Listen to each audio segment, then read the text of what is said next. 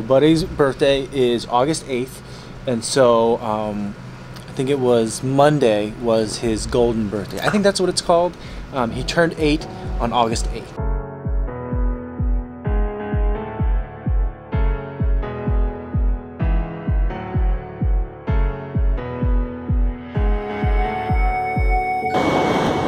Running a little bit late today.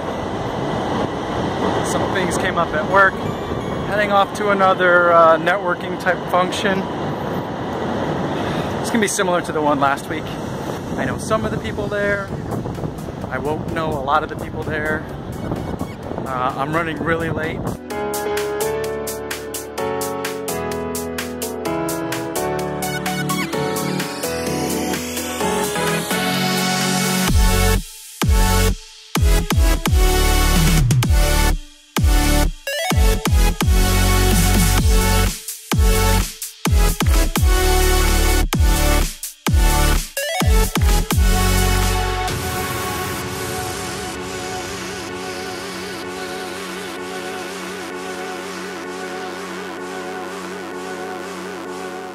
Last week I had kind of a work function, and I noticed a pattern that on days when I have those types of events, I don't really do a lot of vlogging. And for the purpose of the vlogs, you know what, let's get the microphone. I brought the microphone out specifically for this purpose. Alright, so now we got a microphone. Dog is still busy with his treat. Buddy's birthday is August 8th. And so I think it was Monday was his golden birthday. I think that's what it's called. He turned 8 on August 8th. I originally decided that I wanted to get a French Bulldog for a dog, and you know, if I could have found one at a shelter, then I certainly would have done that. And I still do kind of feel bad that I didn't rescue a shelter dog. But at the time I really wanted to get a French Bulldog because I'd heard that they're very good in apartments, and I think they look great. And I thought it would be just a good fit. And so we had looked online for a couple of different French Bulldog breeders, and we had found them that we liked. So we contacted that particular breeder, but she said that she didn't happen to have any French Bulldog puppies at the moment. But she did have a friend who had just had a litter of French Puggles. Now, I had never even heard of a French Puggle before, and I felt like it was kind of made up.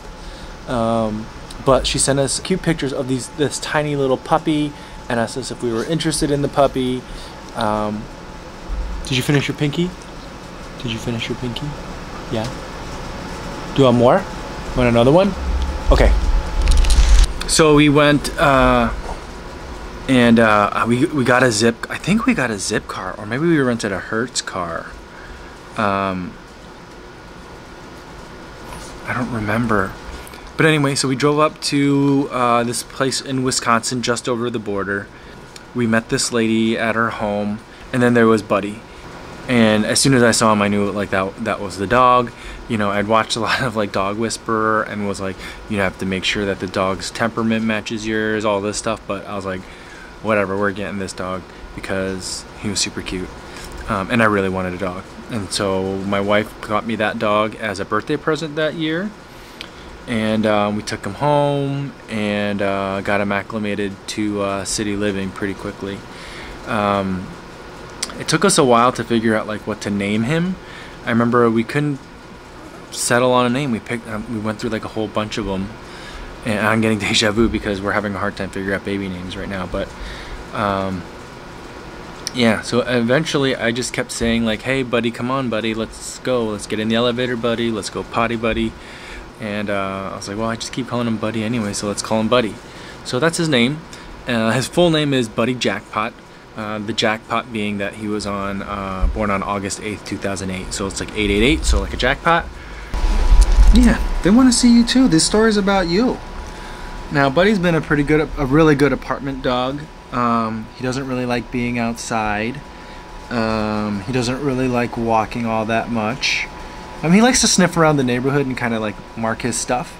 But he, especially in the winter, it's great because he basically just goes outside, pees and poops, and then runs back inside. So that's always nice.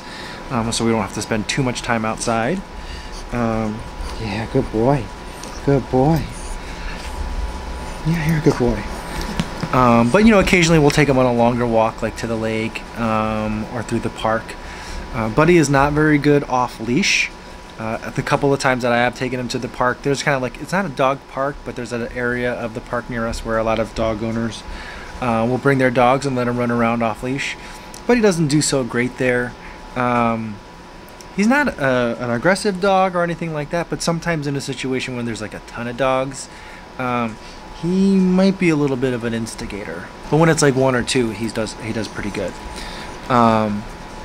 But the couple of times that I've let him off leash at the park, he tends to run away, and that park kind of abuts against Lakeshore Drive, where it's really busy and cars drive super fast. So I'm really nervous that he might run away or try to run across Lakeshore Drive, which would be insanity. Sometimes I let him off leash when we go to Iowa to my in-laws' house, and usually the only time I do that is if it's like raining or icy or really cold outside. I'll like open up. Where are you going? Stay here. Stay here. Stay here. Where are you going? Ah, I gotcha. I'll let him go outside. I'll like open up the door so he can go outside, and then he'll pee. He'll go down the deck and go pee in the grass and then come right back in. But if it's nice out and I let him go, he'll just take off because he wants to go. There's like a farm, a field nearby, and he just wants to get in all those smells. One time we were back at my in-laws for a funeral, and I was about to walk the dog right before we went out to the funeral because I knew he'd be gone all day, and I let him off leash, and he ran kind of around my in-laws house a couple times and then ran across the street, and he did get run over. He got run over by the car. A lady in an older Ford Taurus. Do you remember that? Do you remember that story? I was freaking out. And an older Ford Taurus was coming down the road. She saw the dog, slammed on the brakes. Buddy saw the car, kind of froze a little bit, and then like hunched down real low. You hunched down real low. Do you remember that? Yeah. And then the car like went over him, and so I think I did see him like roll over underneath the car a couple times, so it might have just clipped him, and he had a little bit of singed fur, so either it was road burn or friction or maybe even heat from the other side of the car. So that was the time he got run over by a car in Iowa. He's been a great dog. He's 8 years old.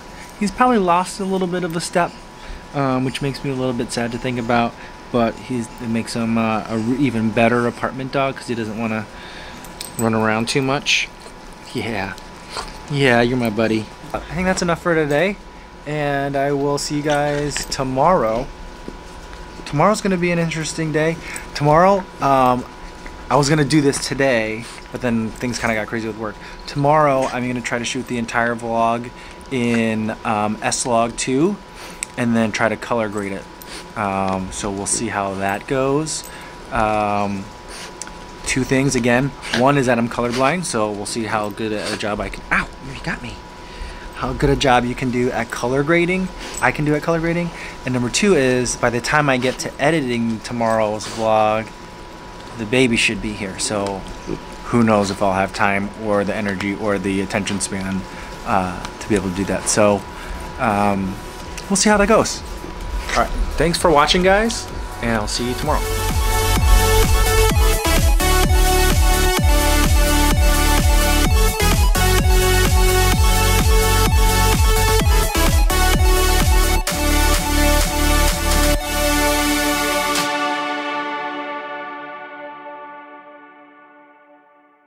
Yo, what's going on?